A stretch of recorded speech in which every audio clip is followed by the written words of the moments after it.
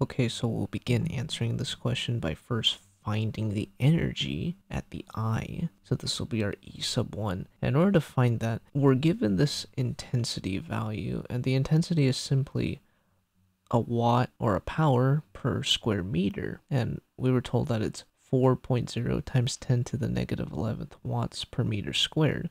So this will be our intensity value right here. Now the area occurs at the pupil of the eye, and the pupil, the simple geometric shape of that is just a circle, and the area of a circle is pi r squared. This t right here is simply the time, and we're measuring the energy in 1 second. So we'll go ahead and plug in the values here. Make sure that you don't use this number here. This is the diameter of the pupil. We need to find the radius of the pupil. So you would first convert this to standard units of meters, and you would divide that by 2 so that you get 0.00425 as the radius of the pupil, and don't forget to square that value. This will give us an energy of 2.27 times 10 to the negative 15th joules. Next, we'll find the energy of the photon, and recall that to find the energy of the photon we use Planck's constant and we multiply by the frequency.